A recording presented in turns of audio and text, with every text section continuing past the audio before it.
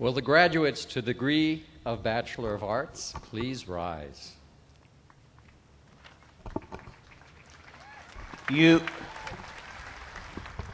came here for the most part 3 years and 9 months ago from all over the world and from 40 American states. 4 of you are from Korea, 1 from Uzbekistan, 1 from Canada, where today it is Victoria Day, because today is the birthday of Queen Victoria. More of you come from Illinois than any other state, but 15 of you, I am glad to say, are from Ohio, and 1, I am very glad to say, is from Winchester, Massachusetts. It is also Julius Caesar and Bob Dylan's birthday. And more importantly, 3 of you were born today, Zyme, Ben, and Rob. 15 of you came as transfer students.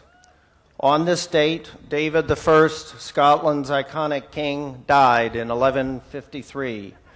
Peter Minuit purchased Manhattan from a group of Native Americans who were allegedly passing through. And the British Parliament passed the Act of Toleration in 1689, a signal step to religious toleration in the world.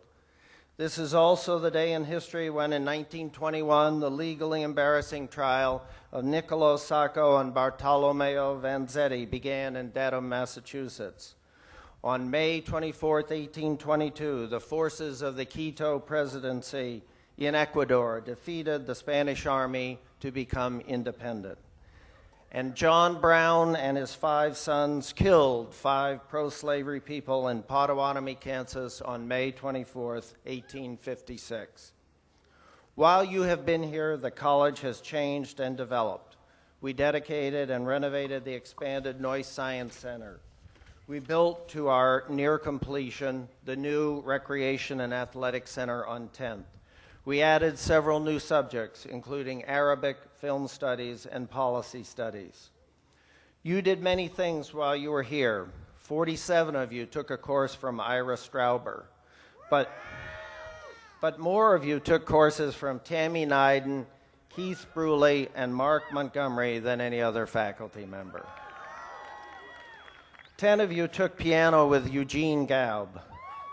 Economics, English, and psychology are in a virtual 3-way tie as the most popular major.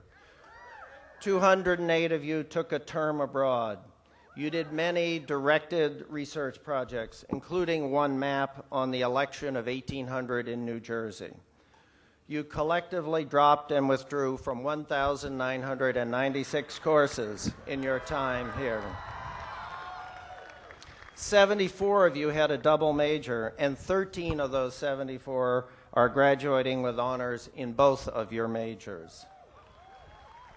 Beyond the classroom, you partied, you played sports, you stayed up too late many times, you engaged in political activity, community service, worked at campus jobs, and of critical importance, you lifeguarded for the president.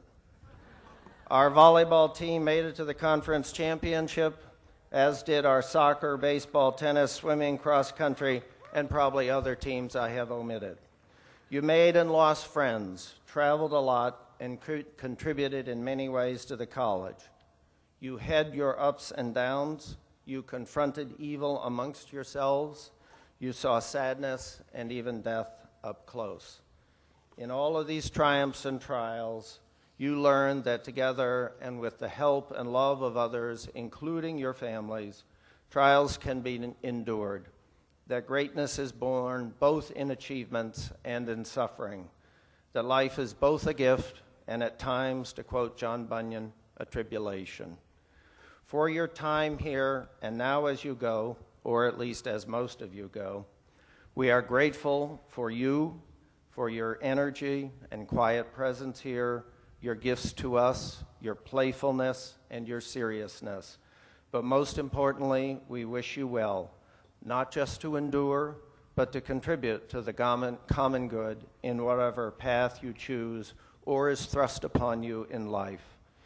We look forward to seeing you here or elsewhere, and I may even see you in other classrooms around the world. And in leaving, know that our love, our affection, even our hope, that you will continue to grow and the blessings of God will remain with you. Finally, don't be too demanding of the good or of perfection in life. I have presided over 22 graduations. It has been cloudy sometimes and hot sometimes, as you know, and even bitingly cold, but it has never rained. So I hope it will be for you in your life that you will endure with humility the trying as well as the good and even the wonders that will be bestowed upon you. Everyone, please stand for the benediction.